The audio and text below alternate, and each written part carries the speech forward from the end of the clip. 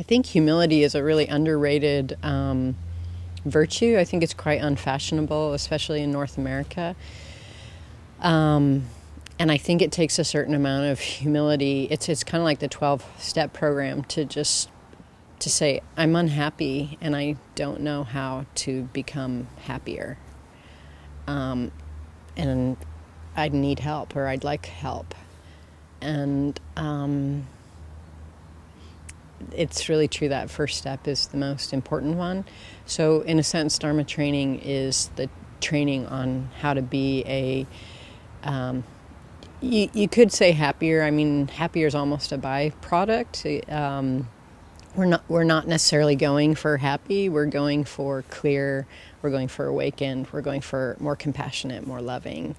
And happiness is just a really awesome byproduct. But really, I think being a more loving person and a more compassionate person, those are better goals, if you want to call them goals.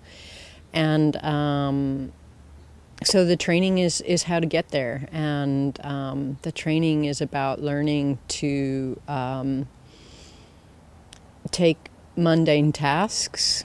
Partly, they're not all mundane, but many of them are mundane as the starting point for vehicles for my training on how to have a more open heart and how to have a more open mind and how to discipline my actions and my speech and my mind so that I can be more open-hearted and open-minded.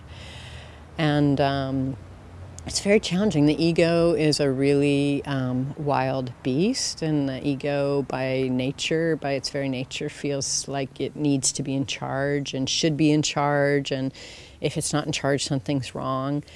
So if we're in the process of training and we've cleaned, and I think I started out a pretty sloppy cleaner, and my trainer would come along and be like, you totally skipped the corners. And I'd be like, it's clean enough, or, why do I need to do the corners? And so that's my ego kind of coming up, not wanting to be told what to do, not wanting to be, in a one down position.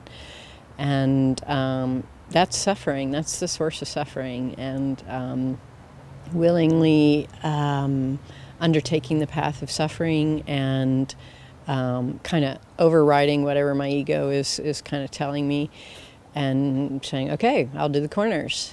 Then my open-mindedness, my open-heartedness, my discipline of my spiritual practice becomes stronger than my gripey little ego that is, 2 years old and tends to have temper tantrums when things aren't going its way.